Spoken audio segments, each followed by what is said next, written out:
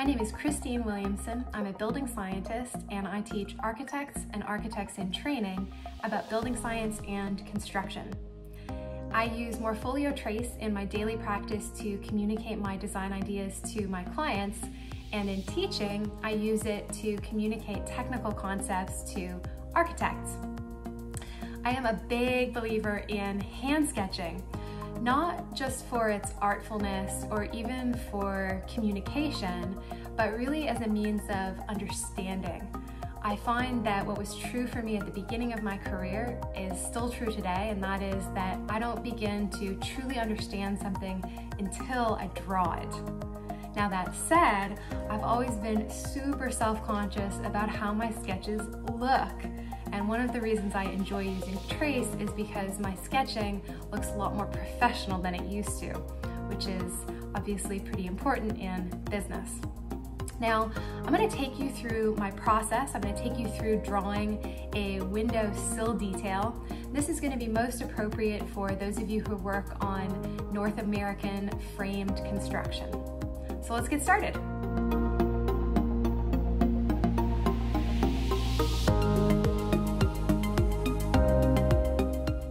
Okay, so the first thing we're going to do is open up Trace, start a new document.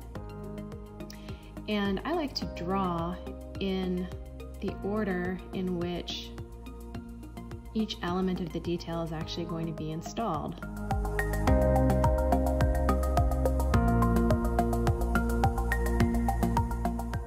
So we're going to start with framing, 2x4, 2x6, 2x8, and so on. And we're going to use a stencil to do that. That's what this is. Pick our 2x6.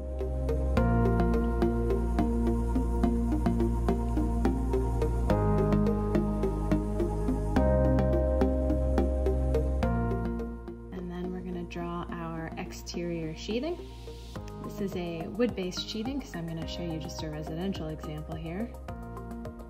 And Trace actually has a stencil for what I'm doing right now, but I kind of just like drawing it. I think the imprecision is kind of nice. It indicates that this is what it is. It's a conceptual sketch showing the general relationships of the elements to each other. It's not something that we're actually doing takeoffs from or anything. If you do want to clean this up, like I kind of do here, you can select your eraser, which has a line weight and a thickness just like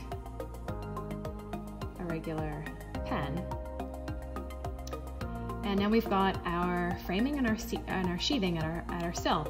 So originally I was just going to show you a sill detail, but I kind of want to show you the head detail too. It's so easy, so I'm gonna do that. I'm gonna give myself a little guide here. I'll show you what that's about in a moment. Then I'm gonna select my framing at the sill. I'm gonna duplicate it, I'm gonna flip it, and I'm gonna move it. I'm gonna align it with the guide so that my head and sill are roughly aligned. So this is our framing. We're in good shape. This is what we call the rough opening, and this is what needs to get prepared by the next trade, which is the waterproofing installer, who also usually installs the windows in North America.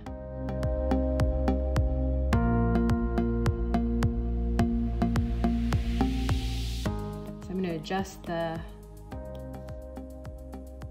layers, new trade, new layer.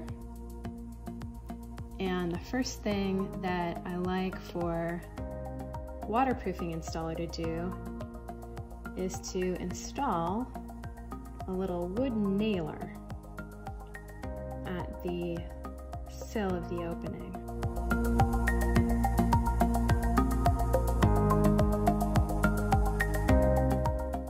And then the waterproofing sub is going to install fluid membrane on the exterior sheathing. I like to use a really vibrant color for this and a thick line weight to really emphasize it.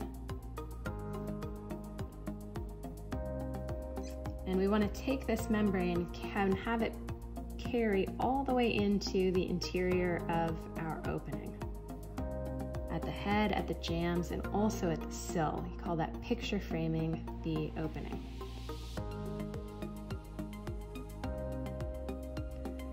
Now at the sill, we're going to carry the membrane up our little nailer. And this gives us a membrane sill pan with a back down.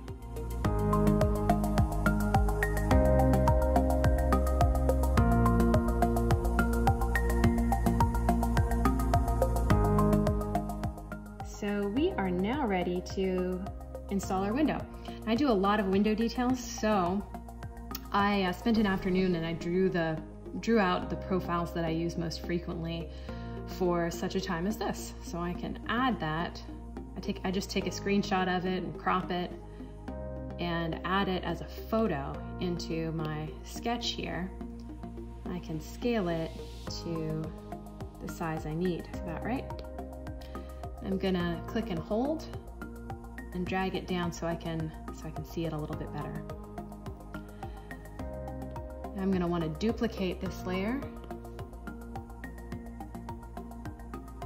And I'm gonna take that duplicated layer, I'm gonna flip it and move it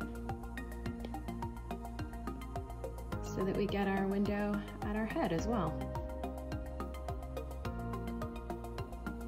Now the next thing the window installer and waterproofing contractor do is install fluid over the flange of the window.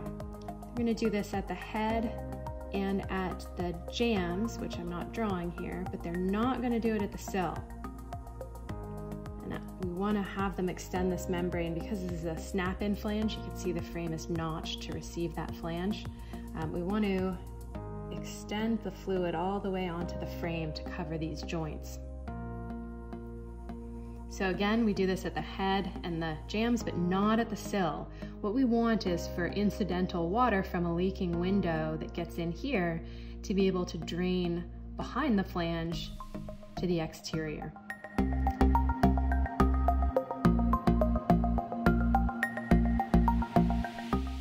Now we're not finished. Before we can be dried in, we want to draw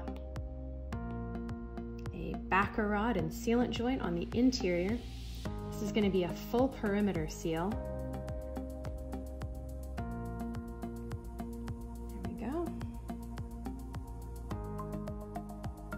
It is our redundant water seal and it's our air seal. So remember that this handles the majority of our water control and it's at our head and our jambs, but it's not continuous to allow drainage at the sill. So it's really important that we include this seal as our air seal so that we get continuity there. So we are now dried in. This is a significant stage, that's the term that gets used, and interior work can now begin on the job because obviously you don't want to start installing moisture sensitive materials, finished materials when the windows aren't in and things can get damaged. The glazing contractor, even though we're dried in, will often install, I recommend, a secondary metal or plastic head flashing. This is just a piece of bent metal with a little drip. And that'll get stripped in with more fluid membrane. Now we don't need this for water control or waterproofing. We're already dried in before we do this.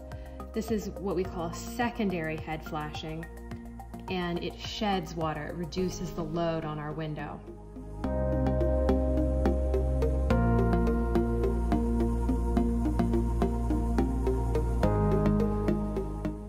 Now let's start some of that interior finish work. We'll do it on a new layer because it's a new trade. We'll make these all transparent now. Install our interior drywall. Now I'm going to break my rule a little bit here and install the drywall before the cavity insulation. The reason I'm doing that is because I find that when I draw the cavity insulation, I need a guide. These lines serve as a guide. Let's do that cavity insulation now.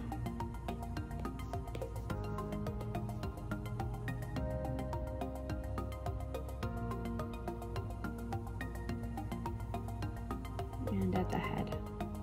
There's a stencil for this too, but it's kind of fun to draw.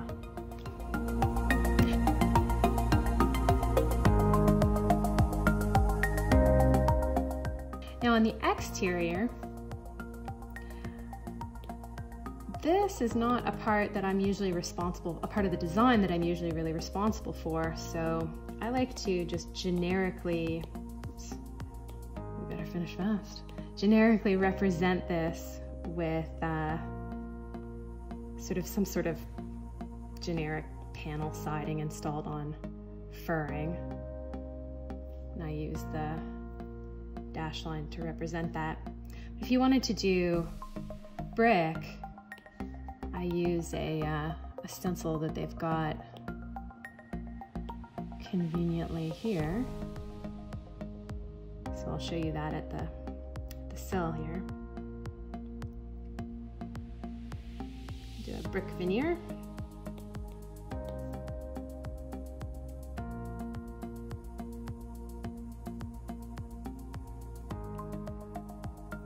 And we'll obviously want to erase the mortar joint at the top there. They won't put mortar there in real life. The cladding installer will often install a water shedding seal here, cladding closure seal. Actually, let's move this a little bit closer. I didn't quite draw it right. Probably will be a little closer to the window there. Install a little cladding closure seal. Again, we're dried in already. This is more an aesthetic closure, cladding closure, but it also sheds water. So it reduces the load and protects what's behind it from exposure. And we're pretty much finished here. I haven't finished any interior finishes here or any window sill or trim, but this is the idea. Before I do anything with this, I'm gonna want to delete these or hide from view the shadows behind our layers. So I can just turn them off like that. And I'm left with the shadow for the base layer, and I can just turn that off. And then I can take a screenshot and use it wherever I like. And that's it. I hope you found that helpful. If you are interested in learning more about building science and construction, and I hope you are, you can find me, Christine Williamson, on Instagram at Building Science Fight Club.